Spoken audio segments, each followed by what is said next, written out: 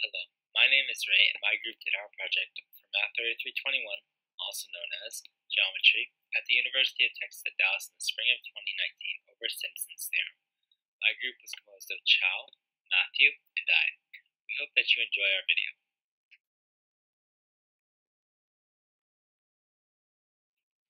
First, an introduction to Robert Simson.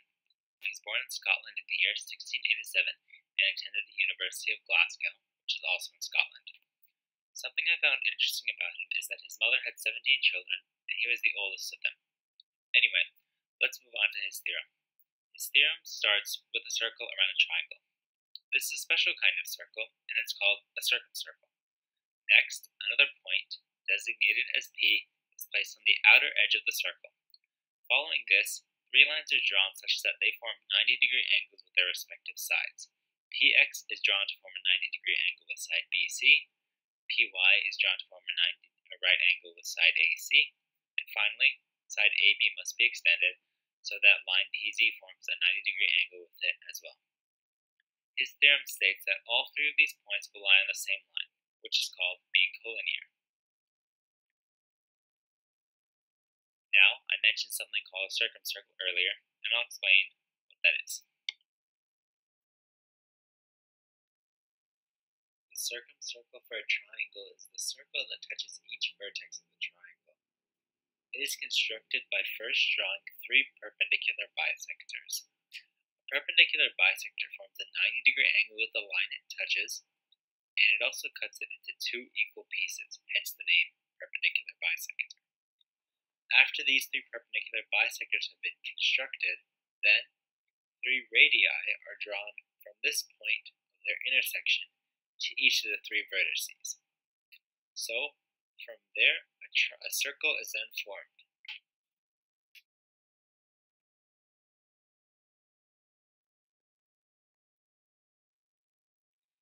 The measure of an inscribed angle is equal to that of half the central angle, and so it must be half the arc it looks at, or subtends. This is true as the construction in this diagram shows an isosceles triangle AOB. This triangle is isosceles because OB and OA are radii, and so angle OAB is equal to angle ABO by Pons Asinorum.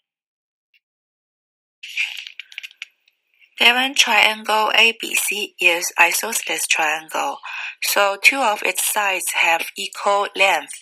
AC equals to BC. The base angles of an isosceles triangle are the two angles at the end of the base, and they are necessarily equal. So we call this Pons Asinorum.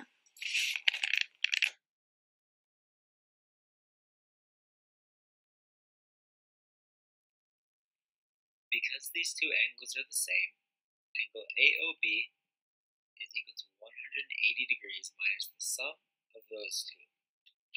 Also, angle COA is equal to 180 degrees minus angle AOB. This is because they're supplementary.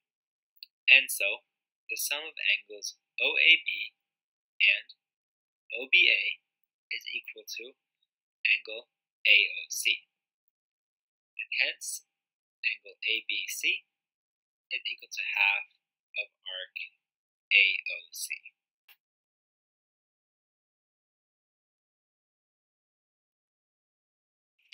Now, we talk about inscribed quadrilateral.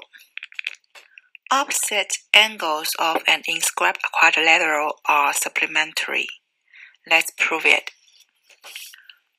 We know the whole circle is taken to 360 degrees or 2 pi in radius. In our diagram, angle DAB equal in degrees to half arc DCB. Angle DCB equal in degree to half arc DAB. Since arc DCB plus arc DAB equals to 2 pi, so angle DAB plus angle DCB equals to half 2 pi, which is pi. That means opposite angles of an inscribed quadrilateral are supplementary. It is same as angle ABC plus angle ADC.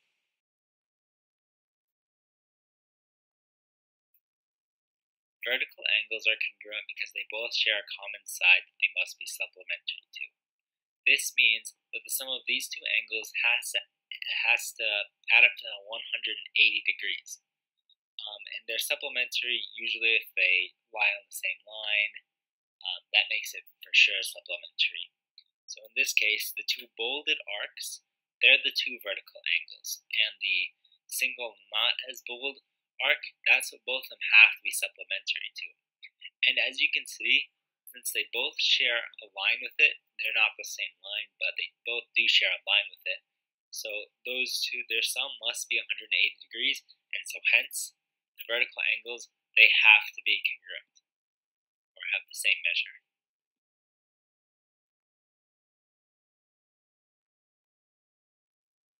Now, we have all the tools we need to finally prove Simson's theorem. First, we will draw two more lines PA and PC, to assist us in this proof. Let's take the newly constructed quadrilateral BAPC. Now that we know that inscribed quadrilaterals have supplementary opposite angles, we know that angle ABC plus angle XPC plus angle XPA equal 180 degrees. Also, we know that the sum of the angles of a quadrilateral is 360 degrees. We know this because there's a formula, n minus 2 times 180 degrees. Quadrilateral has, and where n is the number of sides. A quadrilateral has 4 sides, and hence 4 minus 2 times 180 is 360. Anyway, we know that the angles PXB and PZB are right angles since they were drawn that way. This is known as by construction. So now, referring to quadrilateral BZPX, angle ABC plus angle ZPA plus angle XPA equal 180 degrees. Since we know that the sum of the other two angles in the quadrilateral, angle PZA and PXB, are 90 degrees. Using these two facts, we can conclude that angle CPX is equal to angle ZPA.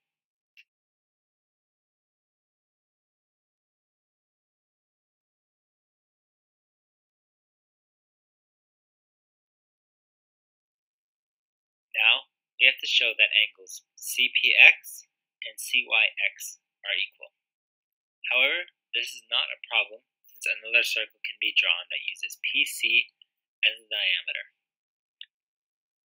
So, this circle PC would have a certain arc that both angle CPX and angle CYX subtend.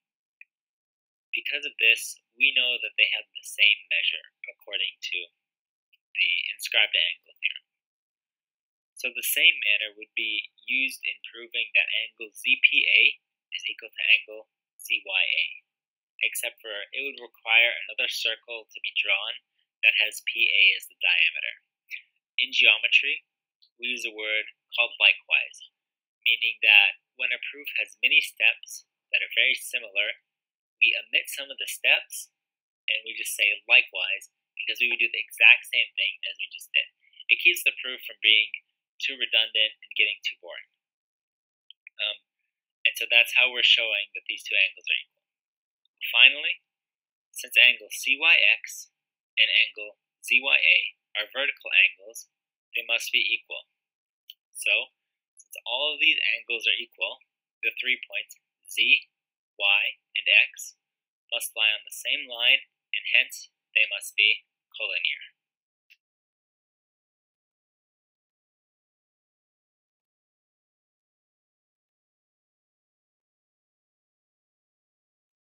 And hence, the proof is complete. Now, to restate his theorem, the theorem started with a triangle and its circumcircle. Then, another point, which we designated as point P, was placed on the outer edge of the circle. Following this, 3 lines, PX, PY, and PZ, were drawn that were perpendicular to lines BC, AC, and AB upon extension, respectively. And his theorem, it states that these 3 points, X, Y, and Z, all must lie on the same line and hence are collinear.